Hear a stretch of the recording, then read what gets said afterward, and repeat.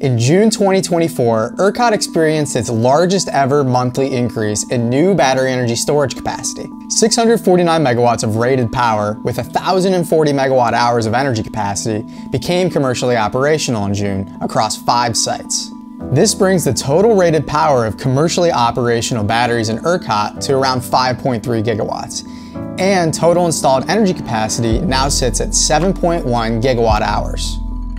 Some record-breaking batteries became operational in June. ENGIE's 5 Wells project, located between Austin and Waco, is now ERCOT's largest battery by rated power, at 221 megawatts.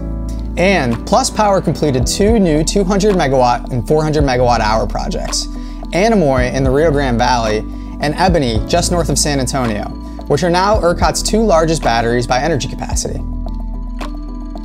These new systems are actually part of a wider trend. While batteries with a rated power of 200 megawatts or more make up just 15% of all rated power today, this number is expected to hit 40% by the end of 2025. And another interesting trend is the shift in battery locations. Currently, 35% of the total rated power is concentrated in the west load zone. However, by the end of 2025, we expect both Houston and the north to overtake the west. Thanks for watching, and be sure to check back in to see our next update on the build-out of storage in ERCOT.